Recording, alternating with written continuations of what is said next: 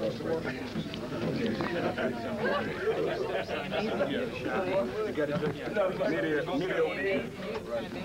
come on in there right now. Whoa. What's he doing now? Come over on small planes. Where do you want me? Right here? Right here. Governor? I can't believe you always told me. Governor, why education?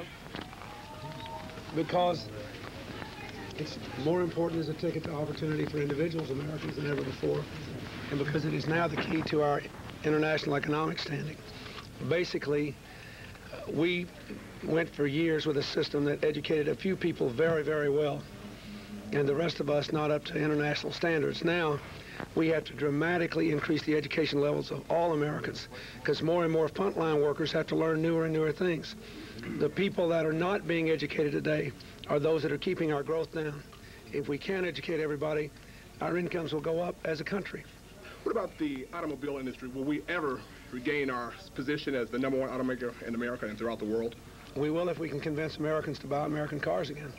I mean, that's basically going to be the key. We have to get market share back for the American automobiles. We plainly can do that. If you look at a number of the American cars that are being made here now, Americans are starting to buy them again. But a lot of the Americans that are tonight expressing regret that these jobs are being lost are Americans that didn't buy the cars that those people were making. So we're going to have to think about that as a country. The automakers are going to have to work to organize their plants differently. We're going to have to help them in the government control health care costs and give them the incentives to always put in the most modern equipment and to keep retraining their workers. We just have to change. If we can get market share back in America, we can put people back to work making automobiles. Governor, how can we revitalize the Mid-South? Excuse me? How can we revitalize the Mid-South?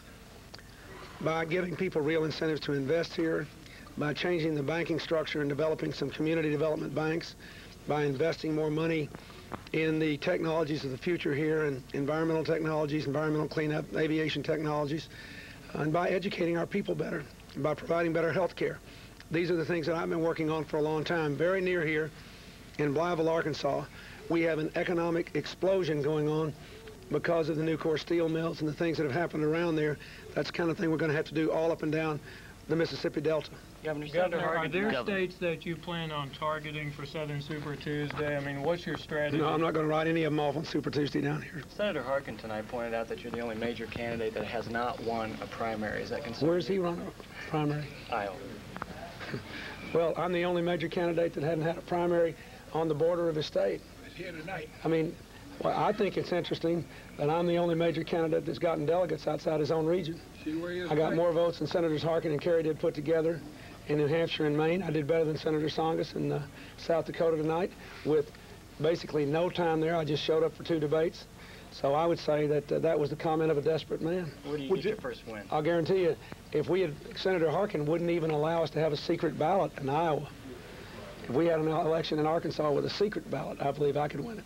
Is the special session going to hurt your campaign any that time? No, it kept me out of South Dakota. I think we'd have done better in South Dakota. I mean, I was astonished that we did as well as we did with no campaign there. How can a Bill Clinton presidency improve the economy that George Bush has not been able to improve? Well, I would have a national economic strategy, for one thing. And I would organize this economy working with the private sector in ways that would permit us to compete with the high-wage countries like Germany and Japan. I'd give business incentives to invest in this country, and I'd take away the incentives to move jobs overseas. I'd invest in education and control health care costs and get us going again in the right direction. It's not all that. You don't have to be a rocket scientist. You just have to be able to lead and energize and challenge people and basically get everybody in this country to assume a new set of responsibilities. I think we can do it. Do you think anyone else will get in the race? I don't know. I mean, don't know, don't care. Do you welcome any other candidates? Absolutely. Anybody who wants to run, I'd welcome them to get in here. What about Brown, Governor? Is he a threat at all to the party, to the campaign? No, I don't think so. I mean, I frankly agree with some of the arguments he's making. The influence of organized interest groups is too great. But that's because the system favors PACs, favors expensive campaigns, doesn't mandate open airwaves debates, and frankly, because there's no national direction. So if you had different political direction and you control the excesses of this system, the things that Jerry Brown's complaining about wouldn't be there. Of course, he basically for most of his career was one of the principal offenders in terms of raising big money. So You know, I don't know if it's a serious campaign, but there are a lot of people who know that there's too much influence of interest groups in politics, and they're right. Thank you, Governor. Thank you. Thank you, Governor.